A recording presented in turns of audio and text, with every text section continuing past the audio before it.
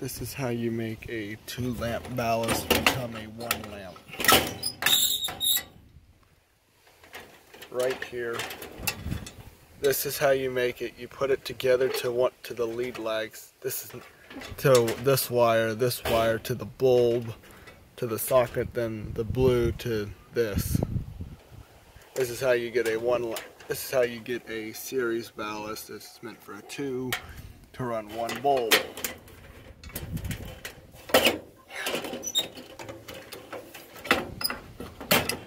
Hence why they're called a series. Because this is what happens.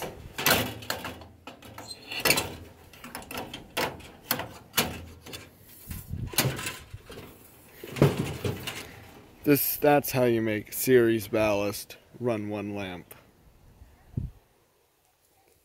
If you don't know what you're doing, don't try it at home. This is only for professionals if you know what you're doing. Old Advance, probably one of my favorite. This is probably one of my favorite things. This design, this logo design is by far one of my favorites. Mark III cool coil.